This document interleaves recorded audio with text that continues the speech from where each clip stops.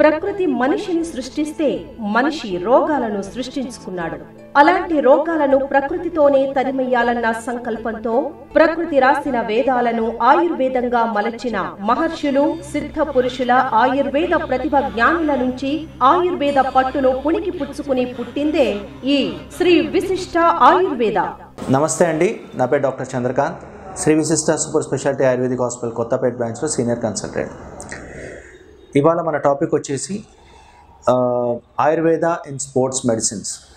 జనరల్గా ఇప్పుడు మన స్పోర్ట్స్ పర్సన్లో మనం చూస్తుంటాం, చిన్న చిన్న దెబ్బలు తగలడం కానివ్వండి, బాడీలో క్రాంప్స్ రానివ్వండి, లేకపోతే ఏమైనా లిగమెంట్ టియర్ కానివ్వండి, స్ప్రెయిన్స్ కానివ్వండి, ఇట్లాంటివన్నీ మనం కామన్గా చూస్తుంటాం. సర్వసాధారణంగా ఇవాళ రేపు 30% ఆఫ్ ది పాపులేషన్ స్పోర్ట్స్లో ఇన్వాల్వ్ అయి ఉన్నారు. ఏదో రకమైనటువంటి స్పోర్ట్స్ ఆడడం జరుగుతుంది.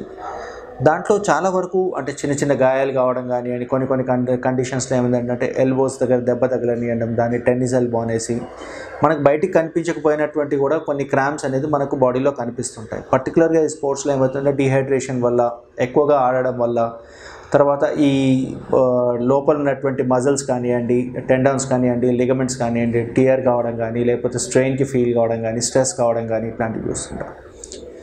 ఇక్కడ మనం ముఖ్యంగా ఆయుర్వేదం ఏం చెప్తుంది అంటే మెయిన్గా ఉన్నటువంటి రోగాన్ని తగ్గించడమే కాకుండా బాడీ లోపల రోగనిరోధక శక్తిని మనం మెయింటైన్ చేస్తూ లైక్ యోగా, ప్రాణాయామం చేసుకోవడము, ఇవన్నీ చేస్తుంటే బాడీ లోపల ఇమ్యూనిటీ పెరుగుతుంది. దాంతోపాటు ఇంటర్నల్గా కొన్ని మెడిసిన్స్ తీసుకోవడం వల్ల అంటే రోగం రాకుండా అంటే ఫిట్గా ఉండడానికి ఆయుర్వేదం చాలా వరకు పనిచేస్తుంది.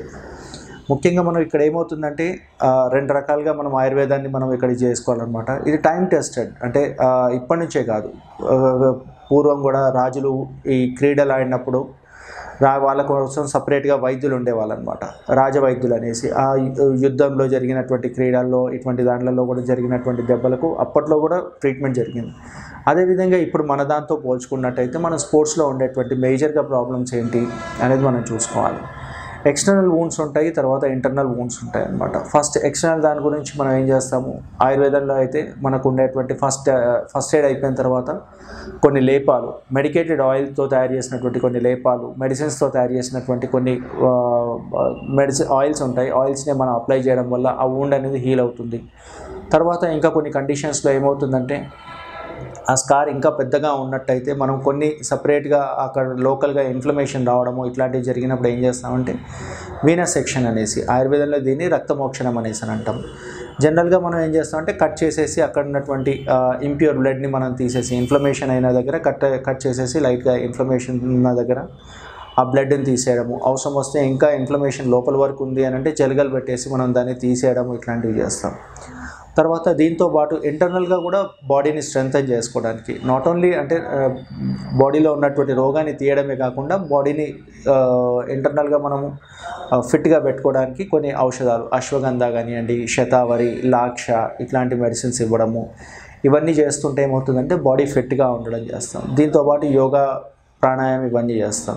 దీంతోపాటు మనకేంటంటే ముఖ్యంగా బాడీలో ఉన్నటువంటి స్ట్రెంగ్త్ని రీగెయిన్ చేసుకోవడానికి, ఫ్రాక్చర్ అట్లాంటిది ఏమైనా అయి ఉంటే దాన్ని రీహాబిలిటేట్ చేయడానికి, దాని తర్వాత కొన్ని కండిషన్స్లో ఏమవుతుందంటే అక్కడ లోకల్గా ఇన్ఫ్లమేటరీ కండిషన్స్ ఉంటే దాన్ని తగ్గించడానికి, తర్వాత ఇంటర్నల్గా బాడీని స్ట్రెంగ్తన్ చేయడానికి, స్టామినా ఇంక్రీజ్ చేయడానికి, రీహాబిలిటేషన్, వీటన్నిటికి కూడా ఆయుర్వేదాన్ని మనం యూజ్ చేసుకోవచ్చు. ఈ అలోపతి దాంతోపాటు ఆయుర్వేదాన్ని మనం యూజ్ చేసినట్టయితే చాలా వరకు మనకు యూజెస్ ఉంటాయి అన్నమాట.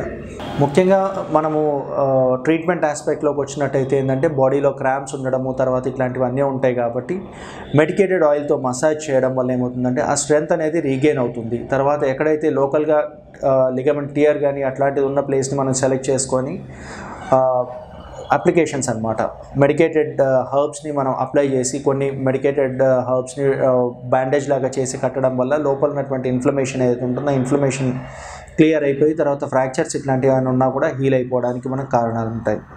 తర్వాత కొన్ని కండిషన్స్లో ఏమవుతుందంటే దాని టిష్యూ డెవలప్మెంట్ కోసం ఆయుర్వేదంలో ఉన్నటువంటి మెడిసిన్స్ కూడా బాగా పనిచేస్తాయి.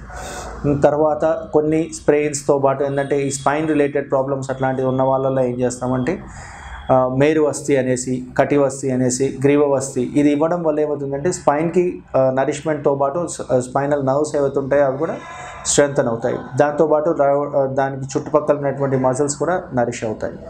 అండ్ ఇంకా కొన్ని కండిషన్స్లో ఏం చేస్తామంటే ఈ యాంగ్జైటీ కూడా వీళ్ళలో కనిపిస్తుంటుంది కాబట్టి శిరోబస్తి అనేది మనం కూడా కొన్ని కండిషన్స్లో ఇస్తుంటాం.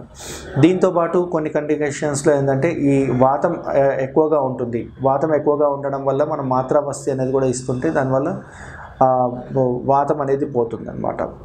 దీనికి తోడు మనం ఇంకా కొన్ని ఇంటర్నల్ మెడిసిన్స్తో పాటు ఔషధాలు తీసుకునేటువంటి ఆహారం ఎట్లా ఉండాలి అనేది మనం సజెస్ట్ చేయాల్సి వస్తుంది. ముఖ్యంగా మనము ఉన్నట్లయితే ఏంటంటే ఈ మజిల్స్ ఎక్కువ లాస్ అయిన వాళ్ళకు ఈ బోన్ సూప్ కానివ్వండి, మాంసం కానివ్వండి, గుడ్లు కానీ, పాలు కానీ, తర్వాత ఈ పీచు పదార్థాలు ఇట్లాంటివన్నీ పెట్టడం వల్ల మనకేమవుతుందంటే అక్కడ స్ట్రెంథనింగ్ కూడా అవుతుంది. శ్రీ విశిష్ట సూపర్ స్పెషాలిటీ ఆయుర్వేద, మీ ఆరోగ్యమే మా లక్ష్యం.